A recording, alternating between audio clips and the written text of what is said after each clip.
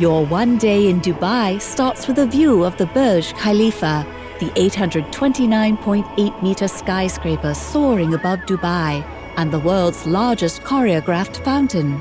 From there, you can explore one of the fastest-growing cities in the world. If you want to see the city from a bird's perspective, there is no better place than the Burj Khalifa, since it is one of the tallest buildings in the world, and it also features one of the world's fastest elevators.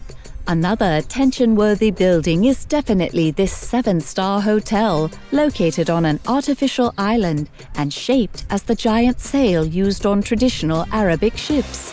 If you're a shopaholic, this is the place for you. You can find all the popular brand shops here, so you can truly shop till you drop. The day is best ended by watching the breathtaking choreographed Dubai fountain with the lit-up Burj Khalifa in the background. The fountain has a repertoire of more than 20 different performances, all of them accompanied with music, and all of them equally spectacular.